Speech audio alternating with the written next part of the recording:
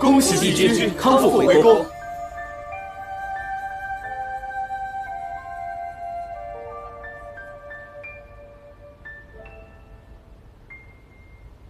你竟还是做出了这种傻事。颜淡何在？颜淡他不知现在何处。帝君，妙法阁的芷昔仙子用半颗汉淡之心替您解了火毒。芷昔仙子为了救您，私盗法器浮玄鼎，现下正在天星台受刑。帝君，是否前去看看？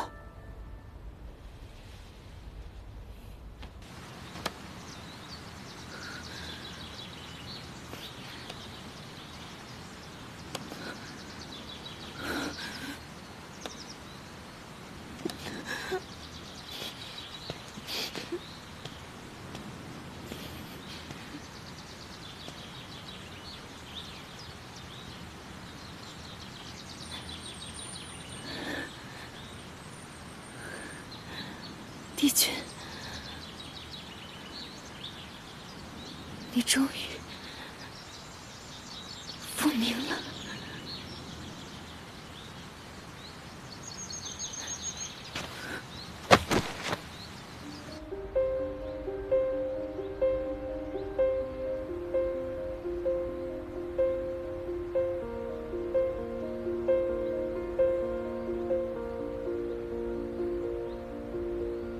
若我当初勤勉修炼，早些白刃化形，便不会让你独自一人剜心，更不会让你被天兵押上天星台。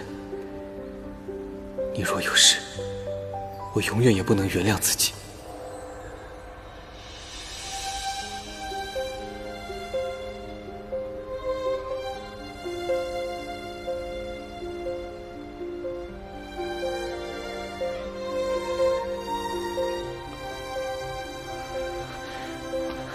颜淡，你醒了。颜淡，小黑鱼，我还是第一次在白天见到你啊。你知不知道，你差点就带着半颗心死在天星台了。我们是什么关系？剜心这么大的事，怎么都不说一声呢？你把我们当什么了？你们都知道了。放心吧。我们上古一族没有那么容易死的，我们可厉害了。你看，我现在只剩了半颗心，不也能安然无恙地躺在这儿，享受你们的贴心服务吗？你得意什么呀？方才于墨带回来，你知道你的样子有多吓人吗？以后不许再做这么危险的事了。知道了，我的老母亲，唠唠叨叨的。我去给你端碗汤喝。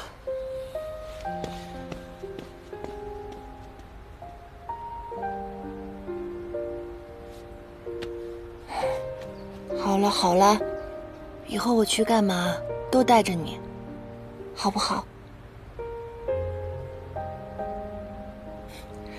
你这条小黑鱼，我可喂养了你上百年，我亲手把你养大的，不剥削你，让你孝敬我一辈子，我怎么舍得死啊？看在我也是你的老母亲的份上，你就别生气了，好不好？